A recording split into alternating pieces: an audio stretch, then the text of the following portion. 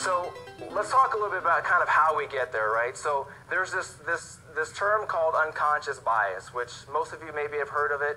It's really been well recognized in the academic world for a long time, but it's kind of making its way more into the business world as well as a conversation as we talk about diversity. So what it is, it's an unconscious attribution of particular qualities to certain groups of people. And it plays out in very interesting ways. So one way, ma'am, what's your name? Sherry. I used to work with a Sherry in Tennessee, and she was the sweetest person in the world. So I'm sure I'm going to like you because your name is Sherry too, right? Ma'am, where are you from? Upstate New York. People in New York are rude and not very nice, so I don't think you and I are going to get along. See, and that's kind of, in a very simplistic way, that's kind of how this works, right? Because our brains are these very unique supercomputers that like to try and figure people out pretty quickly when we first meet them.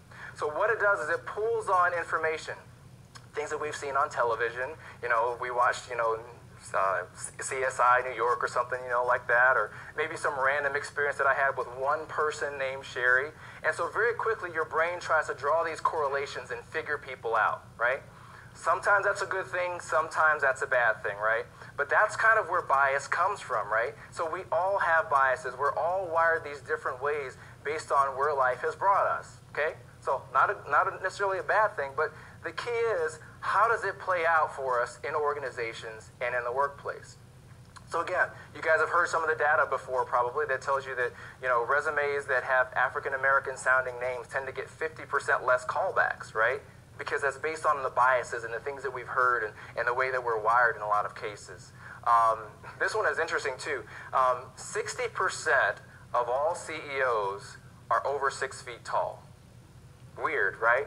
So I would like to think it's because those of us over 6 feet tall are great, employees, and we're skilled and we're knowledgeable, but she's laughing at me because she knows that that's not true, right?